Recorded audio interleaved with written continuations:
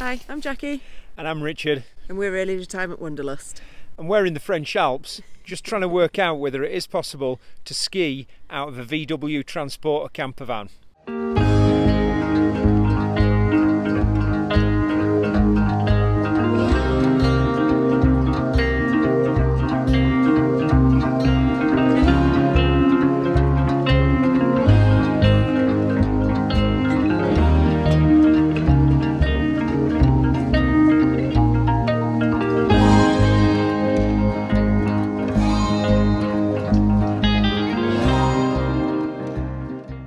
Morning.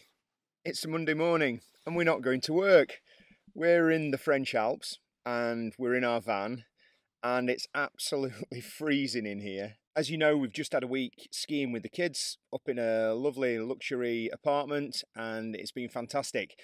And we thought that we'd pop down and camp out in the valley and see whether it was possible to stay in our camper van and ski at the same time. We had a great day yesterday scoping everything out. It snowed loads. There's no snow down at valley level, but it's absolutely freezing at the moment. So we thought we'd take you through what our day was going to be like in a campsite, heading off for skiing, seeing what it's like and seeing if it works or not. So we've adapted pretty well to winter van life already. Morning routine is get the kettle on as soon as possible because it warms the van up. Jackie stays under the duvet, she's just over there. Get a coffee on the go and then get dressed pretty damn quick. I'll go and get the bread, we'll make the sandwiches, we'll get our ski kit and we'll set off, and hopefully within the next hour or so we'll be up skiing.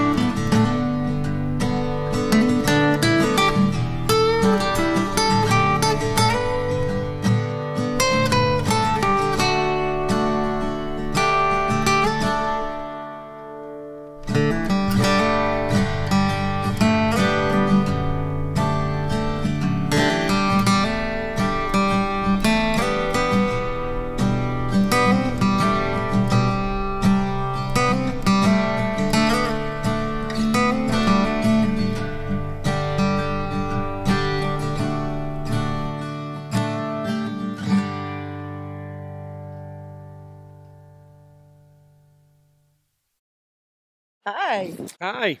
So we've had two really good days skiing up in the mountains. We went up yesterday morning and all of this valley was really green. And when we came back yesterday afternoon, we'd already had about 3 or 4 inches of snow and it hasn't stopped since.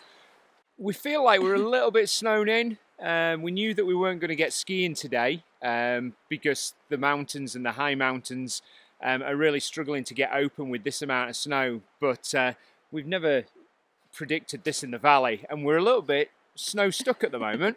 I don't see it as snow stuck. I love the snow.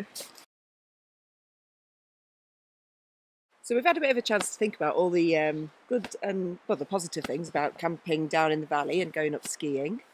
First thing we thought about was the transfers. We've only ever done ski in, ski out, which is basically skiing to your front door and skiing from your front door at the start of the day. And obviously you can't do that down in the valley.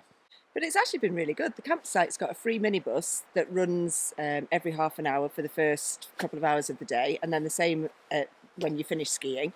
And it works really well. Takes you to the funicular. So we set off, we timed ourselves yesterday. How sad's that? We set off at 9 o'clock in the morning, got the 9 o'clock minibus from the campsite, and we were on the first slopes at 9:30. The funicular works really, really well, and I never thought it would do, I thought that we'd have loads of queues and loads of waits, but it's just a dead quick, easy way of getting up the mountain. Yeah, it might be a bit different in the middle of the peak weeks, Christmas and Feb half term, but it worked really well. So another thing that we were really anxious about was, where do we store all our kit when we're camping? When you get an apartment, you've always got somewhere to put your stuff to dry out, and camping's no different. The Hootopia site's got an amazing boot room. Jackie loves it. I do. It's really, really nice and warm. Yeah, my main worry was, where would we actually store the expensive kit that we've hired? And the boot room is a shared one, so there's probably 40, 50 pairs of skis and boots in there. So it feels safe. It feels like no one's going to pinch your equipment. And you've got the luxury of putting on warm boots in the morning, which is amazing. Boot heaters, top. And also in the boot room, it's got drying racks. So like today, if you get really wet up on the mountains, you can leave your ski gear in there to get dried out, particularly for us in a T6, which is tiny. One of the advantages of coming to this particular campsite is that they've got a bit of an offer on with the lift pass, so you don't have to go to the lift pass office. They get you 10% off the lift pass price, so we just purchased a couple of days here because we've already had a week skiing just to test it out, and it worked like an absolute dream. Yeah, and it worked out at £186 for the two of us for 2 days, which sounds expensive, but actually it's really good value. So as well as the free shuttle bus that runs from the campsite every morning and afternoon, yesterday we came back earlier than we expected because it was so heavy snow up at the top, and we were really lucky. There is also a free shuttle bus service that runs within Bourg Saint-Maurice, and there was a bus that dropped us straight outside the campsite. No worries at all. So one of the biggest concerns that we probably had, and most people who were potentially coming skiing in a camper van, is how to stay warm. It's been fab, actually. The T6 is tiny, so it doesn't take long. We just put the heater on for 10 minutes and we're toasty again. If we cook or got a pot of coffee on, it gets really warm. And actually at night, it's not been bad, has it? No, I think we are really lucky in that our T6 is really well insulated, and probably the only things that we've had made different is we've brought an extra blanket with us for on top of the duvet. And we perhaps use the heater just a little bit more than we would do in the UK, but it's been fine. We've been really warm. And then one of the other concerns about warmth is, if you've ever been to a European campsite in the summer, is that you'll know that the facilities, so the toilets and the showers, can be pretty sparse. We didn't really have much to worry about here. No, the shower block is superbly heated. They've got air blowers that go into each of the shower cubicles to keep you nice and toasty warm when you're showering. There's washing up facilities in there, so it's actually easier just to go and do the washing up in the shower block. Yeah, it's been pretty good so far. One of the bonuses of when we arrived is that the place has got a community room next to reception. It's got a log fire in it, it's got sofas, it's got picnic tables, it's got free tea and coffee in there. And for us, being in the T6, which is so tiny, it's been a bit of a godsend that if we do feel a bit cooped up, we can just go and sit in there.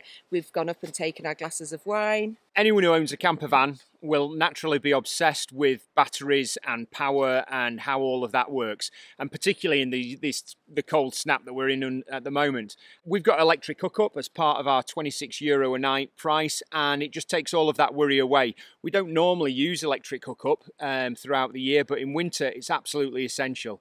It means that we can have as many lights on as we want. It means that we can run the fridge and the heater without any problem at all and without worrying about our battery levels. So it's a major point in terms of winter camping. Yeah, because the solar power was not going to be working this week. The staff on the campsite are really friendly. We've had a few different inquiries of where to go for different things. And every time we've been in, their English is superb, much to our disgust that we can't converse in French with them. But yeah, they've been really helpful. Whatever we've needed, they've sorted us out. One of the surprises of coming away in winter was, A, the number of full-time motorhomers that are out here and out here for the season, but B, how many Brits are out here. There's a real little community spirit on the campsite. Yeah, they seem to be a group of people that must come nearly every year and time it so they're all here together. And yeah, there's a really nice feeling, and they're really friendly, which normally we're quite shy and reclusive on campsites, so it's been quite nice to just have a chat in the mornings to different people. A huge advantage of this campsite is it is a town centre campsite, and it is right opposite two massive supermarkets. So you've got choices of where to go for food. A lot of the full-time motorhomers that are here for the season don't particularly move their vans at all, because whatever they need is within walking distance. My big worry about coming to stay in the valley and go skiing is that we're very much used to ski in, ski out holidays where we'll have a chalet and you go straight down from the slopes and be in the chalet 2 seconds later. But it's actually worked out really well. Yeah, they're really well organised, and I'd have never believed how smooth it has run for us to be able to get from valley level right up to the top of the mountain in really short time. And it's a compromise that is in my mind worth taking. My big disadvantage, but this is winter camping in general, even in the UK, is obviously we're in a small T6. It doesn't have any onboard facilities like toilets and showers. So having to go from our 3 o'clock wee, it can be a bit cold, particularly when we've got over a foot of snow in the valley now. So yeah, I'm having to get fully dressed up. But it's not something that has been too much of an inconvenience. It's just we're a short walk from the toilet block and it's just worked fine. And actually it's quite fun. Another concern that we had was when we get back to the van, as you can see now, our coats are quite wet, particularly down in the valley.